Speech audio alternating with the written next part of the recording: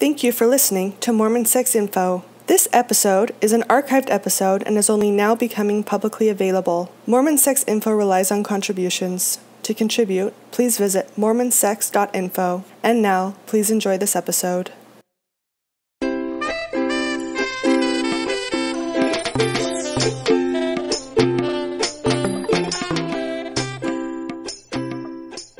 Hello and welcome to Mormon Sex Info. This is Natasha Helfer-Parker. I've got Doug Braun-Harvey back with me today to kind of do a wrap-up of the healthy sexual principles that we've been talking about, and we'll see whether or not this is our last one, because I'm always excited to talk about something else as long as he'll have me.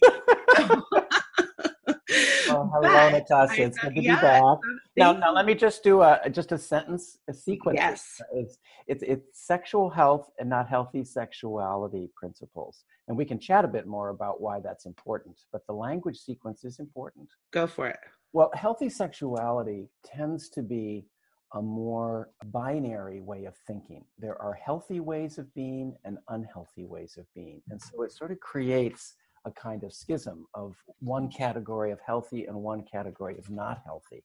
And that tends to be a very common way act-centered systems organize sexuality. There are approved of and disapproved ways of being sexual. So healthy sexuality, that phrase actually comes from that perspective, where sexual health is really a perspective of a kind of principled ideas that don't have a right or wrong.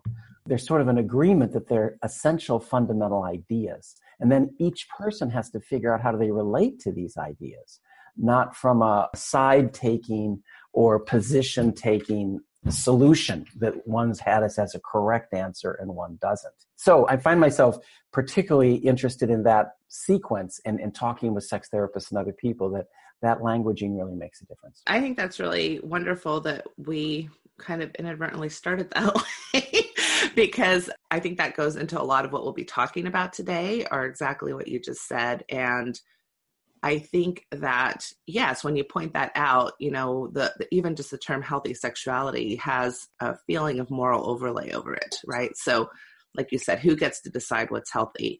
Mm-hmm. And it's actually the question that got me started as a sex therapist. I wanted to know, what is healthy sexuality? Mm-hmm. Am I being biased in the way that I look at healthy sexuality, you know, coming from Mormonism myself and my ideas about what it means to be a healthy sexual person.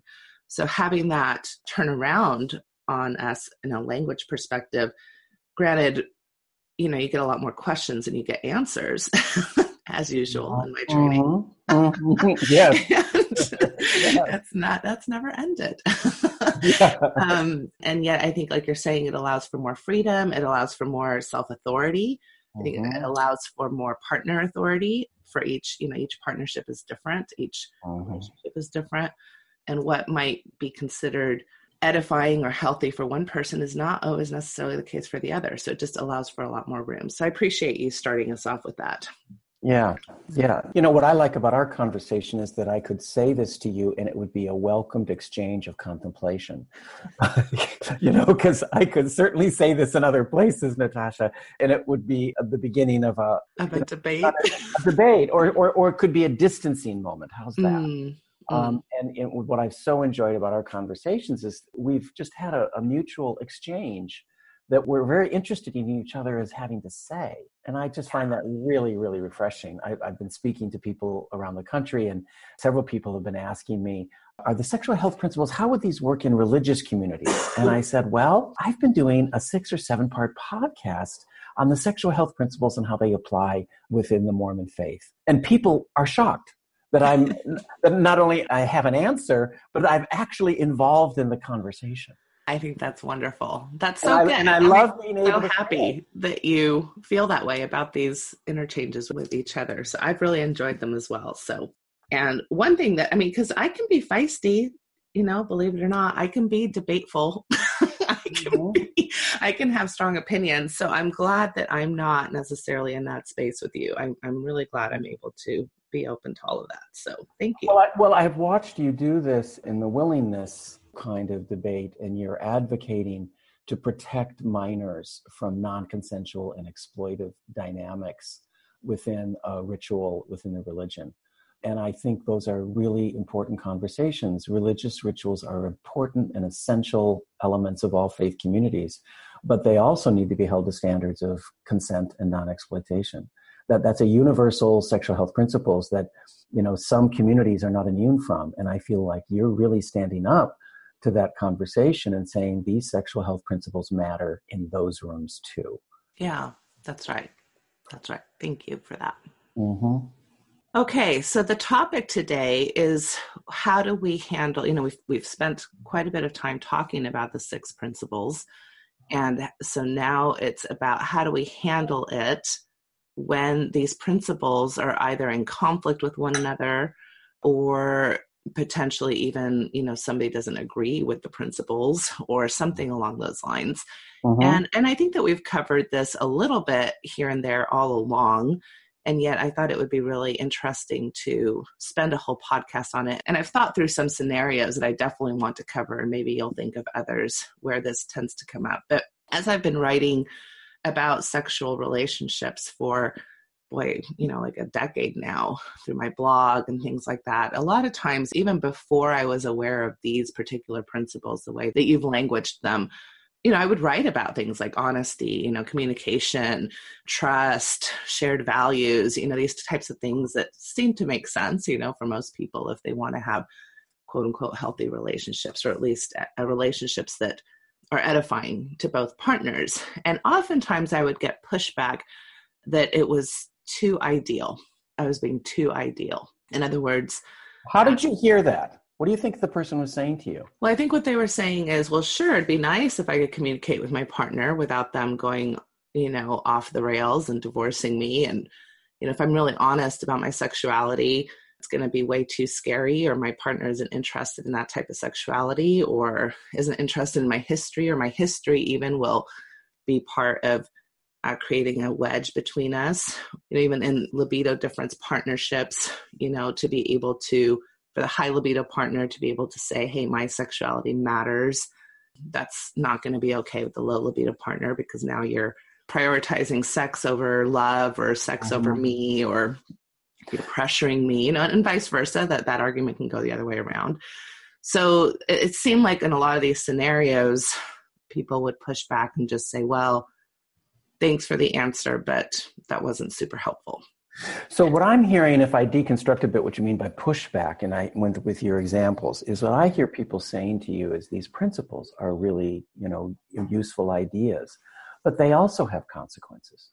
I think what they're saying by you're being ideal is perhaps they're thinking we're not representing the consequences for living by these principles. And I hear each of those scenarios, the person telling you, here's the fallout of this. Here's the negative consequences from abiding by sexual health principles.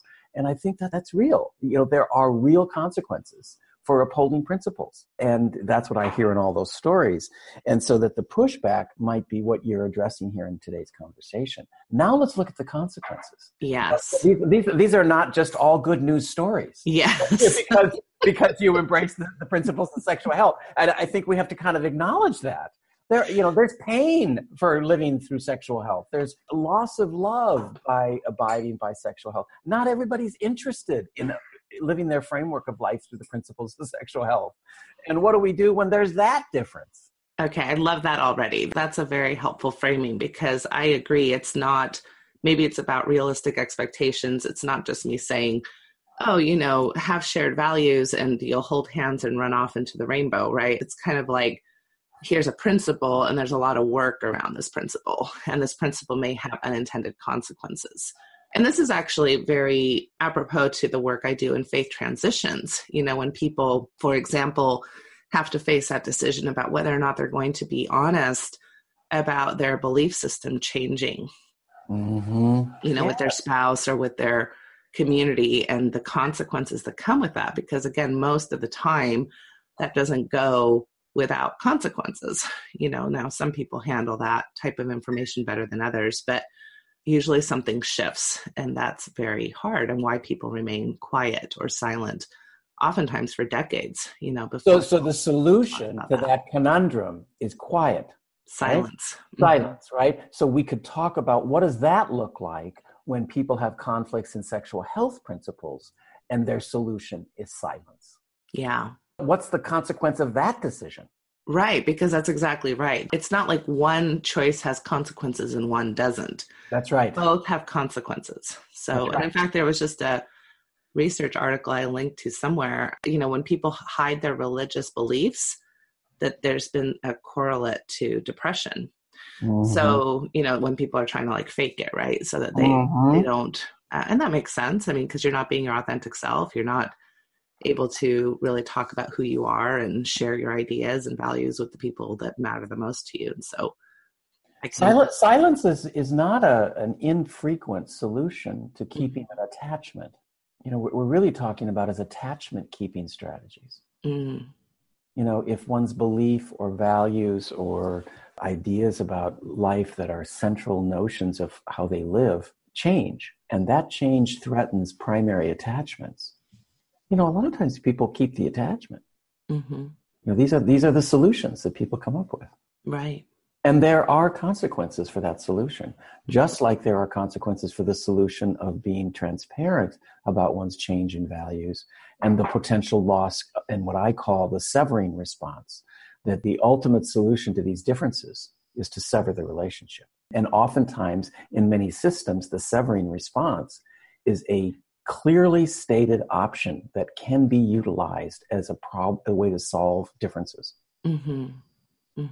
When I was at the ASECT Winter Institute on Sexuality and Religion, and we looked at sacred scripture from a variety of sacred texts from a variety of religions, it was interesting to see how in scripture, many times in these sacred texts, the solution to intractable sexual differences or violations of fundamental sexual laws, typically women's sexuality, violating the laws of the religion of the land, was death.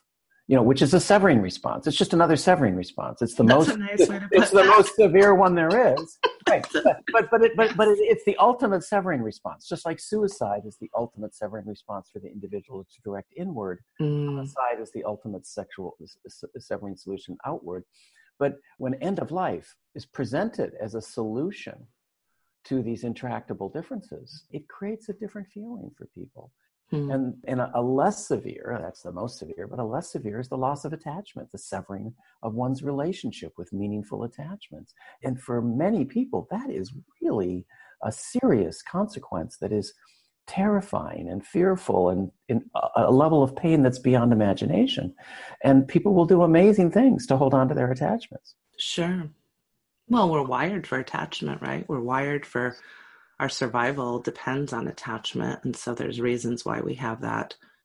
I think a lot of times people self-shame about that. Like I'm codependent, or I shouldn't be that, responsible for feeling this way. And yet I think we're wired for that. Well, how people maintain their attachments very widely. But I think sexual health principles and the struggling with, aligning one's life with sexual health principles, one of the primary conflicts that will emerge is the loss of an attachment by aligning oneself or moving towards more of an alignment with one of the sexual health principles. And one of them we just chatted about before the broadcast was, this conflict between values and honesty. When my values change, which you were talking about, and then my interest in wanting to have authentic and honest relationships. And then when I reveal and I'm transparent about these changes, a consequence could be the loss of the relationship. Right.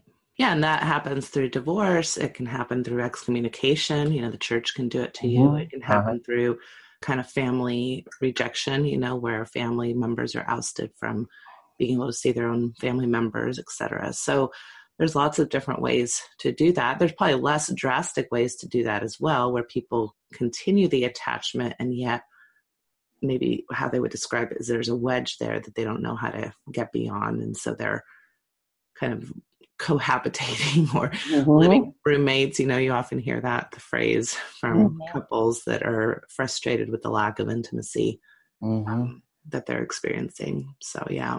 So these are all, big ideas, but I'm curious about what sort of on the ground situations. Yeah. Okay. So let's get started. Yeah.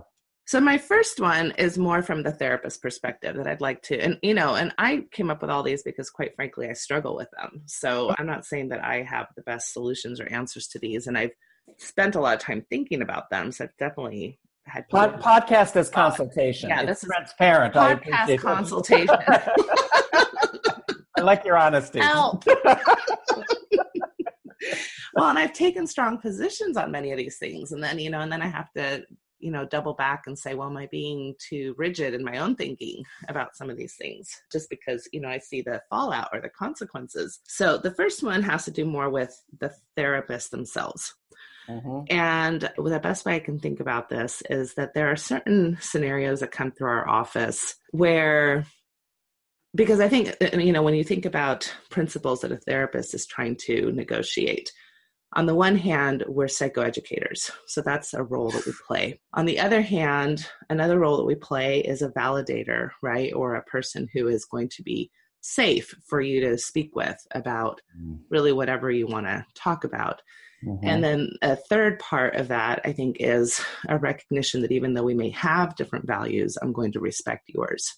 Mm-hmm. So those three things sound very nice, and yet come into conflict with each other, I think, all the time. So, for example, if I have a man in my office who says, I really enjoy beating my wife, get a lot of pleasure out of that, and I believe that, I have a right to do that. The Bible tells me so, my interpretation of the Bible anyway, and I don't see any issue with that. And I would like for you to help convince my partner here that she should be okay with that, right? So that would be kind of a dramatic, I've actually never had that happen to me. Uh-huh. But I think that most therapists would probably not necessarily pick the principle of I'm going to respect your values. I think that they would pick the principle of psychoeducation and, carefully and in a respectful way, maybe challenging some of those ideas and how they don't really fit with maybe the law or our, other ideas of health in regards to mental health, etc. I see a lot less willingness from therapists to do this with sexual principles. And I wonder why, and even with the idea of like another. Can you say a little more? I see less willingness for therapists to do this with sexual health principles. That's a great sentence. I'm curious what that means to you or what you observed. I think that we have a little bit more anxiety around sexuality in general. I think that we want to be very careful not to overstep in the values department when it comes to sexuality. Mm-hmm. And I think we want to respect religion and religious differences. And I'll even be very transparent that I'd probably be much more comfortable challenging my own religious values than anybody else's. Mm-hmm. So, for example, if I had a couple who was Muslim in my office, I'd probably be much more willing to be curious or understand where they're coming from before I ever try to challenge anything, which is appropriate because I don't come from that background. Mm-hmm. At the same time, so I guess what I'm getting at is that there are issues, in my opinion, that are just as harmful as the battering spouse within sexuality. For example, when we make something like masturbation a sin, when we make same-sex relationships that are sexual a sin, when we have these types of ideas. Can I just interrupt? I want to see what it's like to rework those sentences. Okay. When we make masturbation a sin, I like to think about it from a relationship perspective. When I have aligned myself with a faith system that believes this sexual behavior is a sin. Yeah, so where I struggle with that, and I'll just tell you right away where I struggle with it, is that I don't necessarily see a 12-year-old child able to developmentally align themselves with a faith. I see them, and that's their culture, that's their family. I mean, maybe when you're 40, or 45, and you can finally start saying, okay, I'm choosing to stay in this religion, or I'm choosing to continue to align myself with these ideas that maybe now I have the developmental ability to challenge at some level. But I don't know that I see religious belief, at least at first, as a choice, as much as a cultural framing that you are born into for the most part. Right. And then this is true for everybody in the world. Yes. Okay. So that's my only pushback about the word aligning with. Okay, so then we have to think about what is the consequences for parents choosing to align their parenting sexual health values with the religion they are living in. And are they thinking about the consequences that has for their child's development? And what happens when your religious beliefs might be in conflict with what you believe are maybe not so useful sexual health messages for a child?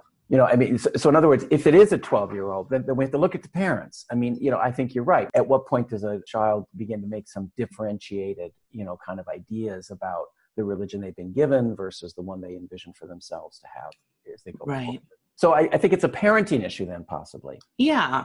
So I think what I'm hearing you say, and you tell me, I think for me, for a long time, it felt like the message I was getting from other professionals is, well, you don't really have the right to challenge those ideas because you have to meet them where they're at, or you have to respect their values. And I think what I've learned from listening to you is that you can do a bit of the yes and. You can respect their values.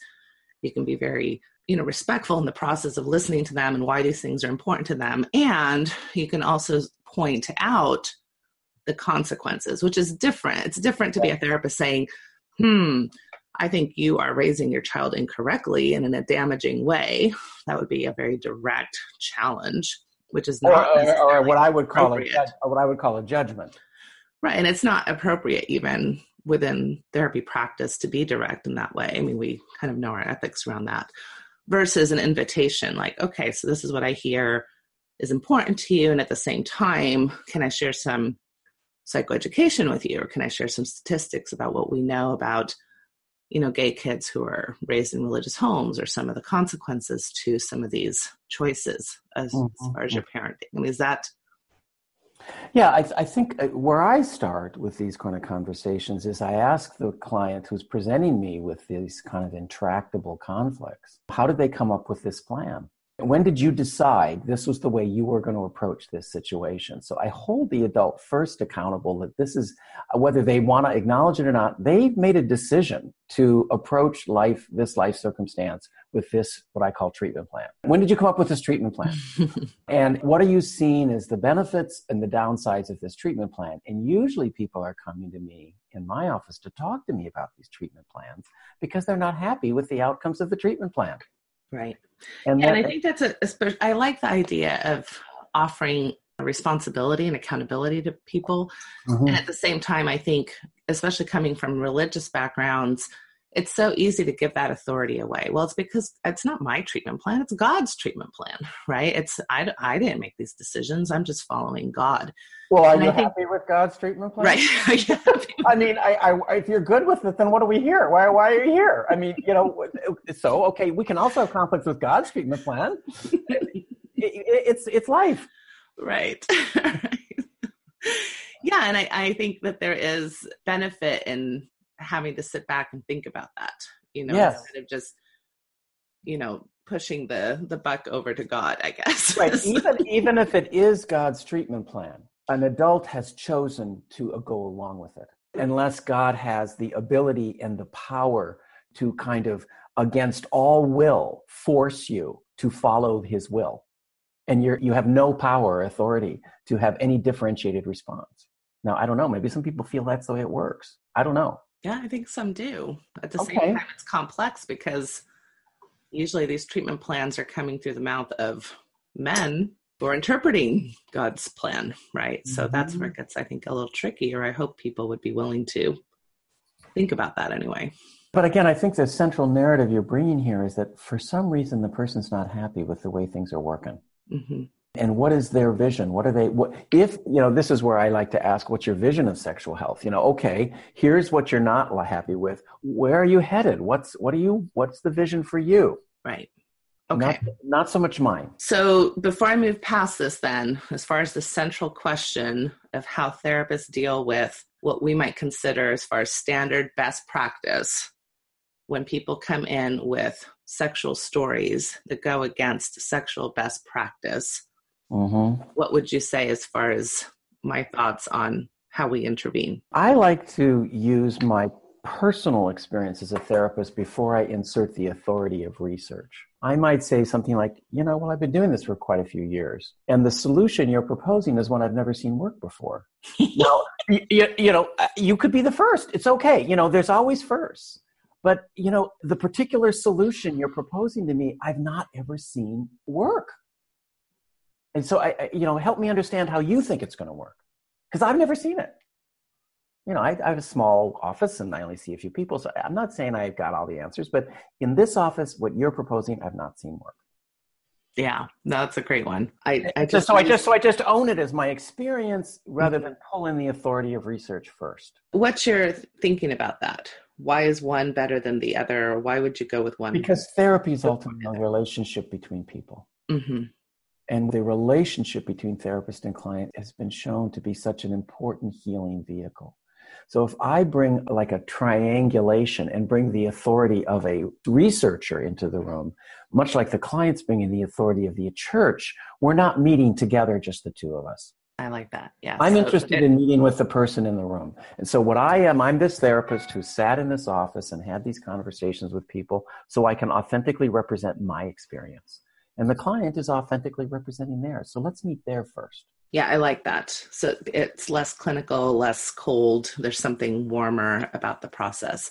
Not that you're saying don't ever bring up research, but right. Not start there. Let's start with our relationship first. Yeah. No, I like that. And who you've hired as a therapist, and this is who I am, and this is my experience. So let's be transparent and honest. This is who you got. Mm-hmm. Yeah, I did that whole thing of that. I haven't seen that work just a few weeks ago. I'm not going to share with what situation because it'll probably be too obvious who it was. Yeah, right. No, confidentiality is good. Yes. When you're a podcaster, right? And you have clients, and you have clients. Right.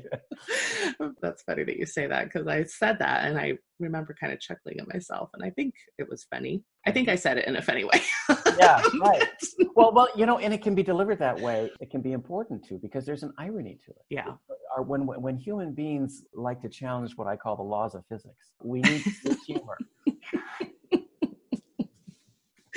That's right. Okay, good. All right. So let's move on then to some of what I think are very common, maybe complaints that I get that just present. And I think the conversation again will be similar, but it's nice to just kind of visualize this actual problem and then have a similar conversation around it. Mm-hmm. The one that I get that's very common is the sexless marriage, where one person is not having the frequency of sex that they'd like. And more than that, I mean, really it qualifies as a sexless marriage, which I think the current understanding of that is like having sex maybe less than 10 times a year around that frequency. And one person's perfectly comfortable with that scenario and arrangement, and one person isn't. Or the only reason why maybe one person is not comfortable with that scenario is because the other person's complaining about it on a regular basis. So, but in other words, one person doesn't have really the desire to have more sex. And let's say that other than that, their relationship is fairly okay. They parent well together. They enjoy maybe traveling together. They have some shared hobbies or interests. They get along fairly well. They consider themselves friends. But here's, so the rest of the relationship isn't so dire that the motivation for severing, like you said, is not high. I don't want to necessarily divorce. So oftentimes I'll see several scenarios from this dilemma.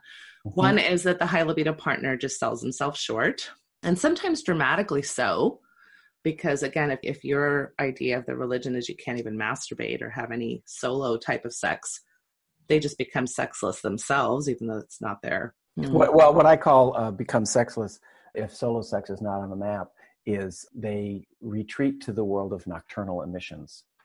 Okay, there you go. Eventually, the body will release sperm and semen. It keeps producing it, and there will be nocturnal emissions, and people will have an emission during sleep.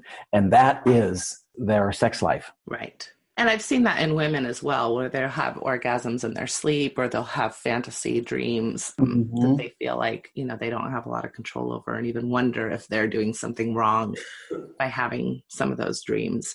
So their sex life is in their dream state. Right. And nowhere else. Right. So I'm going to tangent really quickly because there was a little pamphlet given out to the young men back in the 70s by a church leader of ours, where he called, your body the little factory, Mm-hmm. produce sperm, and you didn't have to masturbate and you didn't have to have sex because this is what would happen. You'd have nocturnal emissions.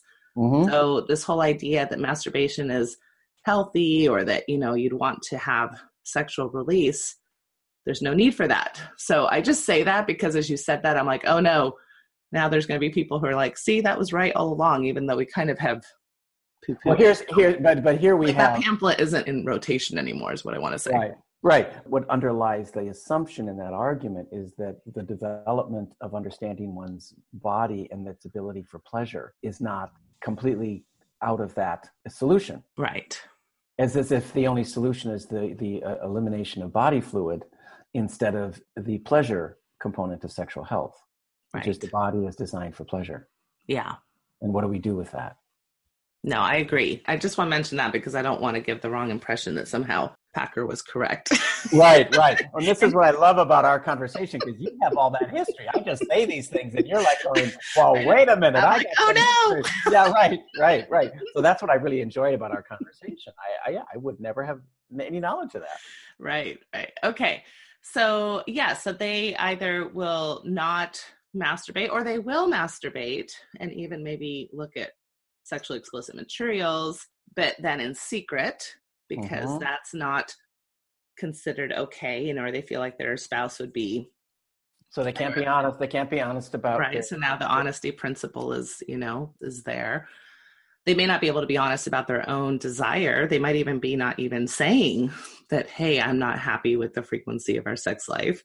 Mm-hmm. So honesty kind of plays a big role in all of this. And then to the point where some people even go further than that, right? Have an affair or some type of other relationship, whether that's physical or emotional or even through chatting or sexting, the many ways that people connect these days. So that's a very typical kind of scenarios, the sexless marriage, stemming from libido differences or desire discrepancies mixed in with a lot of ideas about sex in general, that sex usually in our religion, although important, is not as important as the relationship. Yeah. Right. And because that would be you being worldly or giving into the natural man. So it kind of sets up this scenario for a lot of anguish for both partners, or sometimes one partner doesn't know that there should be anguish involved because they just don't know. They're not in the know of what's going on. So one of the ways I think about hearing, I'm sort of listening to my mind as I'm listening to you describe the scenario, and I keep coming back to the word pleasure. And that in a sexless marriage, I think one of the things the couple and each individual in the couple has to think about is, where do they stand with the sexual health principle of pleasure? Where is that in their vision of sexual health? What are the current sources of pleasure?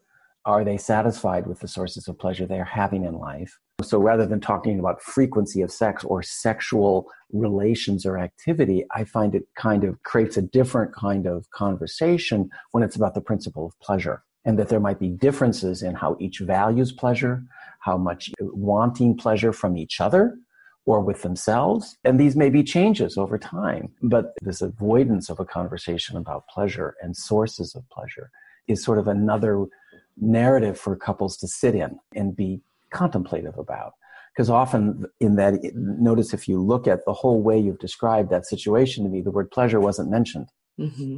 And yet I think that's a significant sexual health principle that's embedded in that entire story. Mm-hmm. Yeah. And I think the challenge there for many is, and I don't even think this is a Mormon problem. I think this is a puritanical problem, that we don't prioritize pleasure. Pleasure is kind of a secondary, it's not as important, right? I mean, you think about the work ethic of the typical American, for example, it's not as important. Like, sure, if we get to that, great, but we can't prioritize our life around that, because that would be silly almost, or superfluous, or some type of values that we have around pleasure being not as important. And maybe this is where I think some people just struggle with sex being important. The whole idea of having sexual principles, sexual health principles is like, well, but that's fine if you like sex, but if you don't, it's not that important. I wish the listeners could see you because we're talking on camera to each other. Your body and your hand motions and your shoulder, it's all dismissiveness. All of your nonverbal communication that we're talking was what I'm really hearing you say is when people are faced with these conflicts around pleasure based on cultural norms in American society, which is beyond even one's religion, right? Mm-hmm. And then they combine in this culture, in this country, a solution to these dilemmas is to be dismissive, to go to the attachment style of a dismissive response in a relationship. And the dismissive response is one of not anxiety. They just avoid. So if you listen to the tone of your voice and the way you describe these kind of solutions people have, they're not pained, they're not anguished, they're not anxious. It's just like, yeah. And so that's the avoidant response without anxiety. I think some of the clients you're describing, that avoidant response is starting to be a little more anxiety producing. And dismissiveness isn't working so well. Yeah. And so that's what they're sort of having to kind of maybe try to figure out what to do in the therapy office when these dismissive kind of styles are no longer an acceptable solution. Right.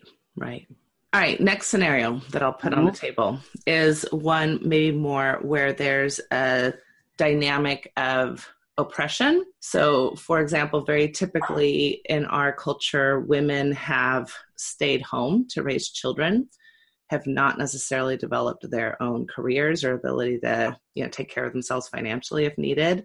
And now they find themselves in a situation where, it's a less than ideal relationship or marriage. So oftentimes they're telling me, like, sex isn't even my first priority. Like, that's, I'm just trying to survive, this relationship. I don't believe in divorce. I don't want to break up my family. I don't even know how I would take care of myself if I were to divorce or take care of the kids, or maybe at least being married, I have more control over whether or not he would be harmful to the kids. Whereas, if now we're having to do joint custody, I have less control. So I'm willing to, in a sense, self-sacrifice, right? So these are the things that people tell me. So when it comes to sex, I just kind of do my duty and, make sure he's happy. And as long as I can keep that up, then we're going to be okay. And what is the client bringing to you? Is there conflict? That may be the situation. I don't know if they have a conflict. Well, oftentimes I think the conflict is that, she's drowning in this scenario, right? So she's feeling, even though she's telling me that, as I'm challenging and going, well, do you have other options? And she's telling me no, she's still telling me that she's incredibly unhappy. And do you have a sense of what the primary sources of unhappiness are if we were to look through the lenses of sexual health principles? Is it that she has been unable to be honest about this? And so the therapy office is the first time she can sit in a room and just be honest, not change, not do anything differently, just have one place where this part of her life is given voice. Yes. And listened to and respected. That may in and of itself, it's not the solution, but it's a start. She's moving towards the honesty sexual health principle, which might be, a start. Yeah. Or she might be using the therapy office to sort out her values. This is the solution she's come up with at this point in her life. Perhaps something shifted in her value structure where this accommodation, this solution to these myriad of conflicts and solutions that she's come up with in a very kind of, idiosyncratic, personal way, something's shifted. Can she identify what that is? What value has changed? What has shifted? Can she give that voice? Can she identify the value that might be different? And now that that value is different, does she see herself going back to the way it was? Or does she now have to configure her life that this new value is kind of now set? And this is kind of who she's going to be going forward. So now which parts of her treatment plan have to be reconfigured? Because this value is now a permanent part of how she understands herself to be. And therapy can be a place to sort all of this out. Meanwhile, the entire life circumstance you've described hasn't changed. Right. So the therapist has to, I think, be careful about what I call premature movement to action, or, hearing these stories, might think that we have to move to other solutions other than those might be early alignment with certain principles of sexual health, even though she may be unaligned with others, like her pleasure is certainly not at all on the landscape, and that may come later. Right, right. Yeah, and I think that's what my hope in having this discussion with you is, just to point out to people that your particular situations, like, I guess I want to just normalize this idea that you may be prioritizing one principle over another for good reasons, right? And that Yes. it may not be completely realistic today to have all of these principles aligned, in your life, or to feel that they're all having equal say in your life. Yeah. And that you may want to move in that direction, or you may not even. Maybe there are people who are like, I'm perfectly, I had, well, actually, I've had several gentlemen, for example, in the scenario of kind of the prior example where, they're in their 70s and they've been in a sexless marriage for 25 years. And they love their wife, and they're like, there's no way I'm going to leave her. Mm-hmm. She has nothing without me financially. We love each other. We've got grandchildren together. Mm-hmm. But yeah, I'm seeing an escort on the side, right? Or I'm masturbating and looking at porn on the side. And they have really zero desire to shift that. That just kind of comes, it's not the reason why they're coming to see me. It Right. comes up in our conversation, Right. but it's not the reason why. They're not wanting to change that. They're there for other reasons. So I just want to, and again, I don't want to say that's wrong or right. I just want to say that's how they've negotiated these types of values and principles. And one of the things that might be interesting if a client were to do that with me is I might pause for a minute and say, how many people have you ever told that to? As a matter of factly as you told me. And was there something you were wanting from me in telling me that? Or was there something you were sort of had thought maybe you were concerned might happen if you told me that?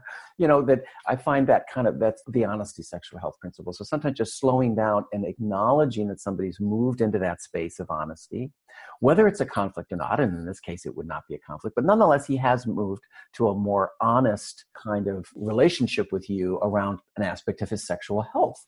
And in some ways, what he seems to be saying to the therapist is, my relationship with my pleasure is still there, even though it's not in this marriage. And here's the solution I've come up with. And I'm not conflicted with it. Right. And right. what's that like to represent that in psychotherapy? Right. Yeah. And I think it's difficult because a lot of times our values as a society or our values as a therapist might be well, we believe in the value of honesty in relationships, right? Or we believe in the value of, so this is where you get a lot of different, even therapist styles. And, but what I hear in that statement, I believe in the value of honesty. I think there's actually something being hidden in that sentence. Mm-hmm. Yes, they believe in the value of honesty, but that person who's saying that has a threshold that they believe the honesty value has been met. And the client is under that threshold, however the therapist defines it. Right. And in some therapy circles, there's almost a fetishizing of absolute complete honesty as the only acceptable threshold. And then other psychotherapy disciplines or other psychotherapists may have different thresholds of what is this threshold of honesty, minimum honesty to meet the sexual health principle. Whereas I'm a bit more client-centered. Is this a sufficient level of honesty for you in how you live your life? Right.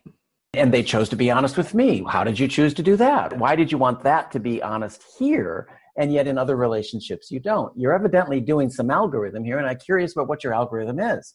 So it's the client's threshold for honesty and the consequences of what that threshold of honesty is that I think is an important psychotherapy conversation, rather than the therapist having a level of honesty that the client has to arbitrarily align with.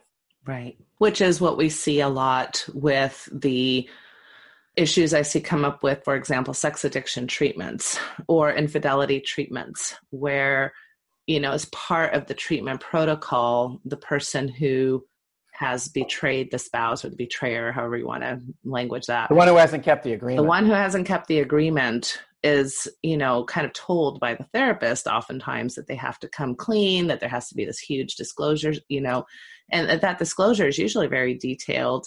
And so now there's a lot more, again, room or potential for secret keeping again, because that's typically the story I get, later down the road, is that first disclosure wasn't a complete disclosure the way that maybe the person who thought they were getting disclosed to, so it just opens up a lot of, I think, variabilities. And I guess the reason why I think it's important to talk about this is that people know that depending on who you go to do therapy with, you might get a very different approach to some of these So principles. I would encourage anybody who sees a therapist who states in a very absolute, certain, confident, a fairly set manner in which honesty and levels of honesty are to occur in therapy for there to be any hope for change. It might be interesting for the client to say, how did you decide that this was the route forward for all clients?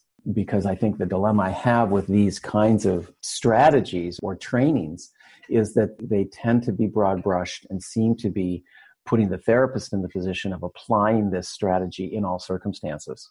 And I think that's the danger. Mm-hmm, mm-hmm. That I think there are too many individual circumstances that need to be considered before a broad brushed kind of general approach is sort of placed upon the couple. And I think now let's deal with the exploitive dimension of sexual health. Mm-hmm. I think there's an exploitive dimension to this on the part of therapy.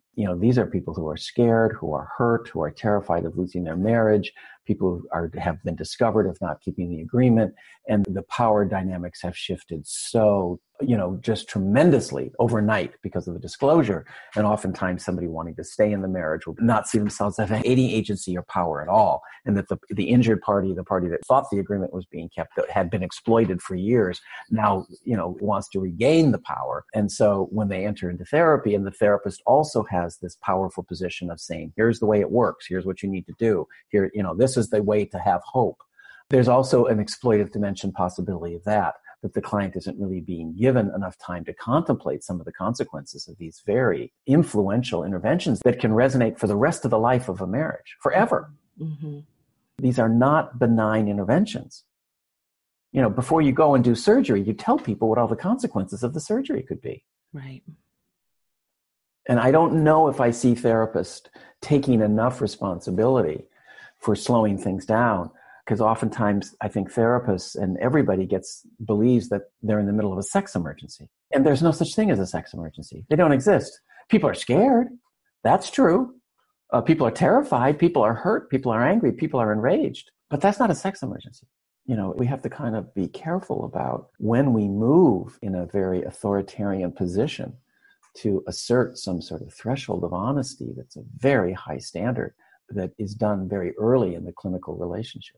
And this is often the case in inpatient treatment programs. Yes. No, I'm fully aware. What would you say are, people might say, well, what's wrong with honesty? What's wrong with information? What's wrong with, what could possibly go wrong with disclosure of information?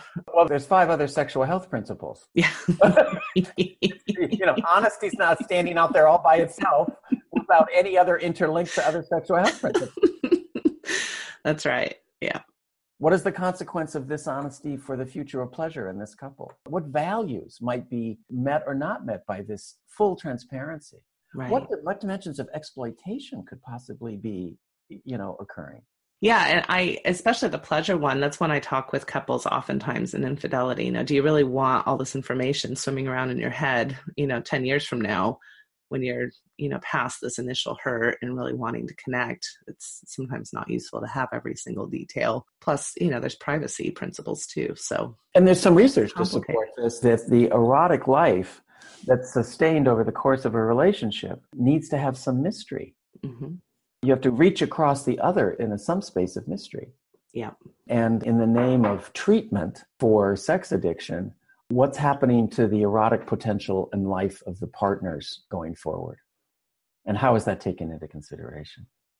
It's like prostate surgery for prostate cancer. They used to not really be on the up and up with men about the consequences for sexual functioning before the surgery because they were so paranoid and scared of the cancer.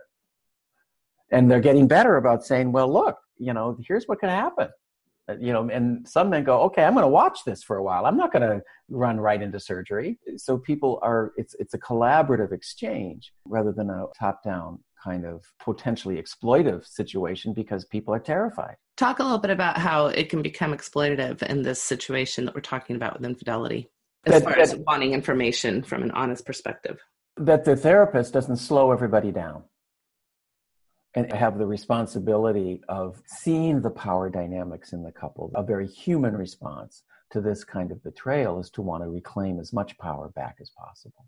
That's human, that's very real, but that's temporary. It's, this is not the way if the couple's going to go on in the future and endure, this current power shift is not permanent. It's a response to pain. And so we have to think, the therapist has to be thinking a little bit more long-term for the couple, much like a physician would have to think more long-term for the patient around the particular interventions and treatment that they're proposing. And so I think the therapist has a responsibility to slow things down, educate clients what they're really looking at and what the pros and cons of this particular intervention may be. And I don't see that being proposed in the full disclosure approach. What I often hear is that any ambivalence about full disclosure is seen as loss of hope for the treatment outcome. Yeah. And I guess I would even say that sometimes it can become exploitative from the injured party. In other words, not that they're meaning to be exploitative, but because like you're saying, it's coming from this place of hurt. But when it's like, this other person now has zero power, I hold all the power.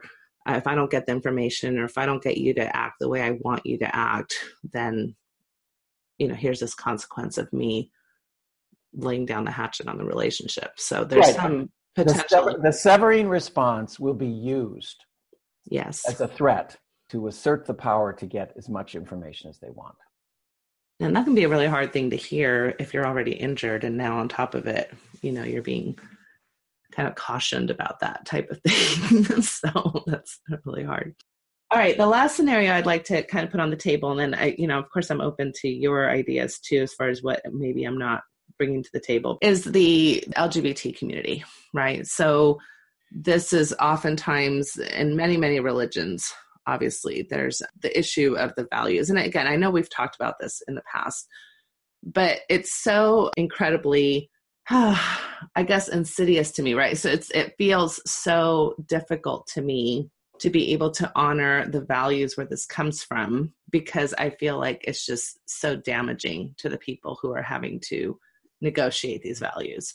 So I tend to get angry at the system, right? And I know you're going to pull me back to the individual, which is good. You're catching on to my one-trick pony here, Natasha.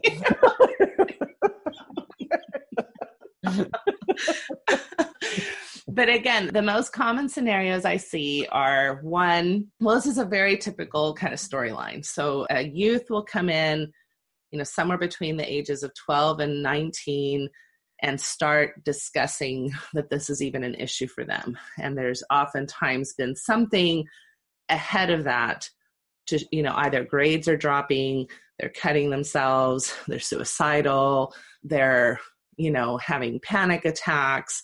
Typically the presentation that I've seen is that they're high achievers. They're the types that are like doing everything right to try to somehow tie into that equation that if I do everything right, this will go away, right? So God will bless me and take this away from me if I do everything right. So they're high achievers. They're usually very involved in the church community and they have a sincere testimony, right? So they believe these things. Mm-hmm. So that's a very typical. In fact, they may need to believe them more than other people. Yeah. I mean, they believe it. There's high stakes here. So there's high stakes. They're heavily invested in heavily invested because the outcome is essential. Yes. And then, again, the typical person who shows up in my office, there may be plenty of people who never show up to the office. And so they just, they go about it a different way. But somewhere between, their early 20s and their 40s, something happens where the status quo doesn't work anymore. Now, by this point, they might be in a mixed orientation marriage. They may have gone on a mission. They may be trying to date, or they might try the celibacy approach, right? Or they're going ahead and having same-sex relationships, but with a lot of guilt, a lot of self-loathing. So something is, they're constantly in conflict with some aspect of themselves. Mm-hmm. And usually by the age of 40, 45, what I typically see at that point is the F the church approach. I can't believe I've spent my entire life in this horrific kind of stance and sadness. And now I'm, super angry with the church. I'm leaving the church. I'm potentially leaving my mixed orientation marriage. I, maybe have these children now. So there's just kind of this implosion type of thing that happens, in midlife where, reclaiming themselves is really becoming a very important part of their journey. Mm-hmm. So that's one presentation, right? So obviously there's the people who stay in mixed orientation marriages. There's people who continue to believe, even though they don't feel like they can muster, the activity of it. There's people who still go to church and are even with their same-sex partners, even though they may experience disciplines. I mean, there's all different kinds of scenarios, but to me, it's just the story of constant turmoil, sadness. Which I'm going to propose to you, the constant turmoil and sadness is when the solution to these dilemmas is an attempt to abide by one sexual health principle at the sacrifice of another. And that trade-off over time for some people longer is worth it. In other words, the question that I wrote here as I was listening to you is, which disappointment is the person willing to live with? And they've been willing to live with one disappointment, and maybe that equation has changed. And that disappointment is no longer tolerable for them. Yeah, and this is why I'm so angry at the system, right? Because I feel like the system places people in this position. It's not like us straight people are in this position, right? We don't have to struggle with these positions, or wonder which principle we have to choose or align ourselves with, because we're not even placed in that position. Well, they may not have been, maybe about not orientation, but in other ways, these concepts. Yes, in other ways, yes. Yeah, but not about object, desire and who you're, right, which of course is such an integral part of people's, identity and self. And so this is where I just feel like it's an abusive system that people are trying to navigate. So that becomes where I get more maybe provocative in my language or... Well, again, what I would encourage you as a therapist to think about is that germane and helpful to the client? To have the therapy space be one that creates a clearer narrative about the system that they've been living within and the consequences of aligning their self with that system. And perhaps for whatever reason, that's now less tenable for them and how painful that is. And I particularly, you said, not everybody comes to therapy for these moments. So I think it might be interesting for the therapist to think about, what is this sub-cohort of people? What do they have in common that they seek out therapy at this time in life where other people don't? What makes them different? Why are they coming to a psychotherapist as a part of this stage of life conflict? I don't know the answer to that one, but it's kind of interesting, isn't it? That, that got my attention. Well, not everybody goes to a therapist for this, but the people who do, why are they coming to a therapist and going someplace else? Mm-hmm, mm-hmm. Well, and unfortunately, I think sometimes, especially at first as adolescents or as parents of adolescents, they're coming because they want you to somehow cure this or change this, to figure out a way where, you don't have to be gay or lesbian or transgender or bi or any of those things. So the mental health field has been complicit for years, the mental health field, and to some degree, just by the fact that it didn't refute it, promoted the idea that they could perform eroticectomies through psychotherapy. And that false promise remains as a hope for some people. And that's on the mental health field. They promoted this idea. Which leads me full circle to the first question I asked, which is, when does a therapist say that's not going to work versus, sure, I'll meet you where you're at and let's work on a goal that is against best standard practice? I guess it would be the same thing as if you're working with a psychotic patient. When do you help a client have a reality check? Get them grounded in reality. And I think there's a responsibility as a therapist to not let a client sit with delusional thinking in front of you and not address the fact that there's delusional thinking in the room or paranoid thinking. Or, okay, so would you agree that that's a struggle when it comes to religious values? Because calling a religious value delusional thinking... No, the religious value is not the delusional thinking. The idea that there's solution to that religious value conflict, that's the delusion. That I, as a therapist, can provide you this particular outcome because of your religious values. That's the delusional thinking. That their religious value can be whatever it wants to be. I'm not here to discuss that. I'm here to discuss what they're wanting from me, not from their religion. What they're wanting from me is to resolve their conflict with their religion by changing their sexual orientation, or at least resolving the desire and intensity of it enough that they're no longer in pain over it. Yeah. And the reason I'm kind of pushing back is it's just, I can hear the voice, I can hear the pushbacks that I get on the other side of the couch. Right. So in other words, if I was to say, that's not something I can help you with, there's still, I guess what I mean by the delusional thinking is that if your belief is that God can cure this, quote, you cannot see my quote unquote signs that I'm throwing all over the place. And you come to a therapist who says, well, that doesn't work. Well, I might say God can't do it through me. I don't know where God does it, but not in this room. Right. Not in this room. They may, of course, then fire you, which is fine. People can fire their therapists, and they'll go find a therapist who, in my position, is unethically willing to promise that or to offer that type of solution when we don't have the research to back that up or evidence. Right. Every healthcare system has its charlatans. People go to doctors who provide all sorts of false promises. The mental health field is not immune from this. Oh, no, not at all. And some people go to them for hope, particularly when they're desperate. I mean, this is not new. This is not a new story. I think it's just hard for us as mental health professionals to realize we have colleagues who engage in this and make money from it. It's painful. So when I've had people in this situation, the one thing I have said is I have informed them of what the research shows. This is where I will assert research and said, you can certainly go for sexual reorientation therapy, or you can invest in these programs that therapists offer. You can do that. And if it's in California, I say, by the way, that's against the law for that to be provided in California. So you might have to go to another state.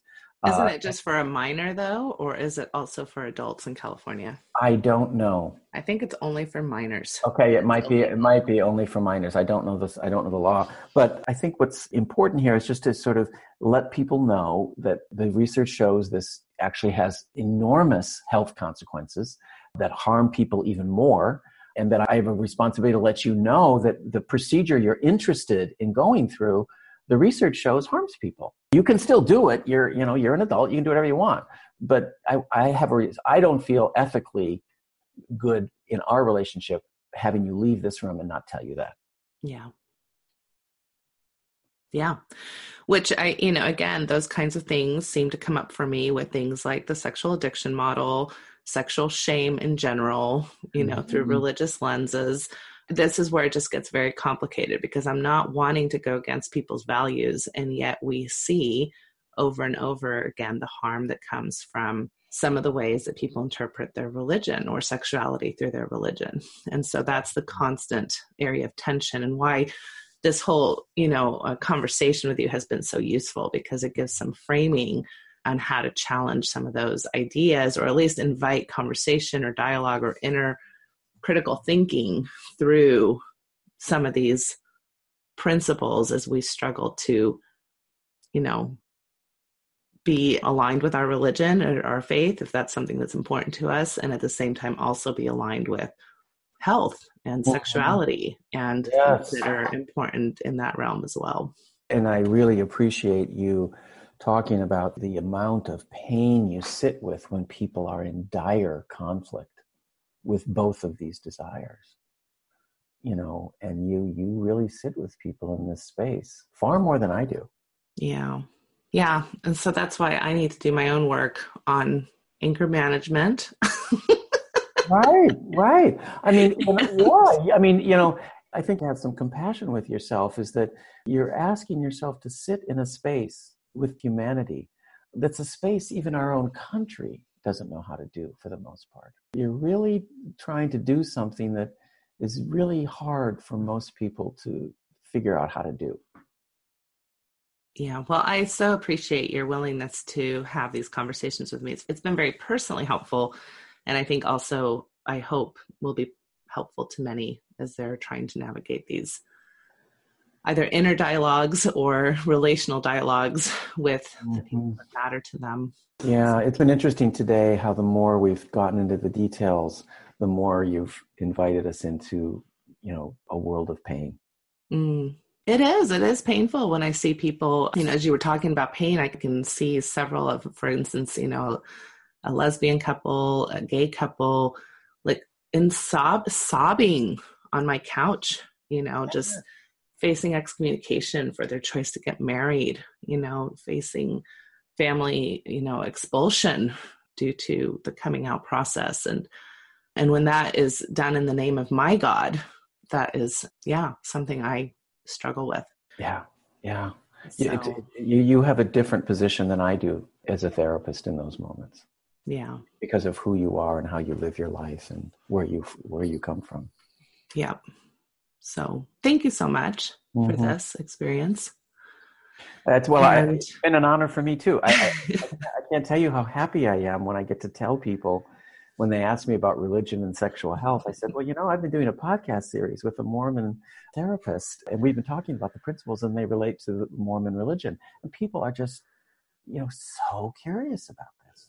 Yes. Well, I hope, even though we've focused so much on Mormonism, I think there's a lot of common denominators here, to a lot of other, either evangelical faiths or Catholicism or more Orthodox Judaism. I mean, obviously there's differences, but a lot of the principles of how we deal with religious values in general, and these sexual principles, I think, there can be a lot of common denominators there for sure.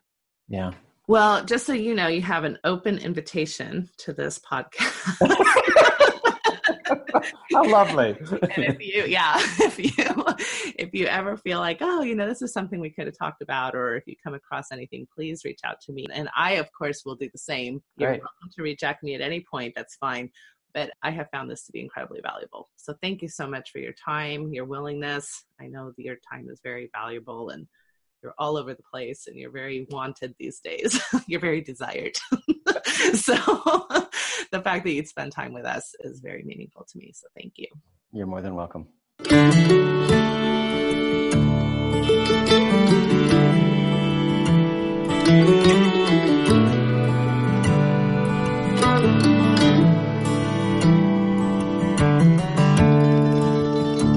We took the long road home, turned minutes into miles,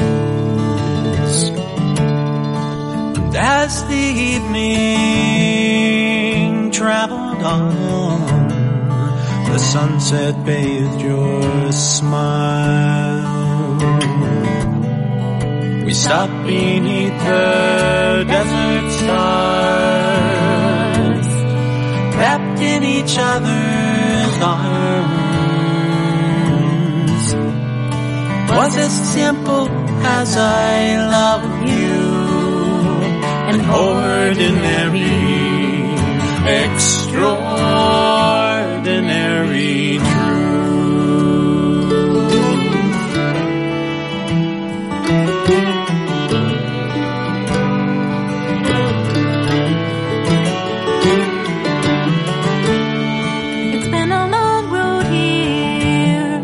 A trail with tears, pain and sorrow too. But through every storm we traveled on, like lovers do. And if sometimes we fell apart, we always came back home. Was as simple as I love you, an ordinary, extraordinary truth.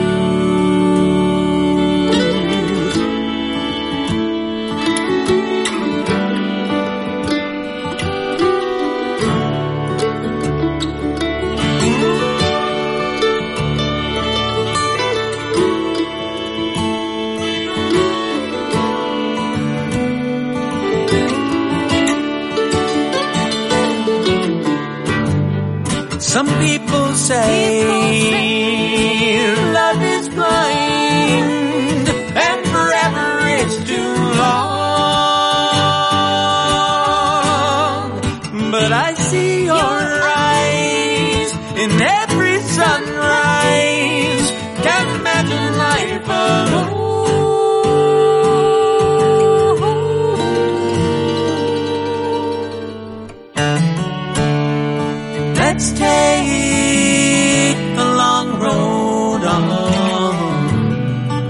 together until we're gone. Want you by my side till the day I die and into the beyond. It's as simple as our love is. That's how I wanna go. All wrapped up in the arms of our extraordinary, it's nothing ordinary love.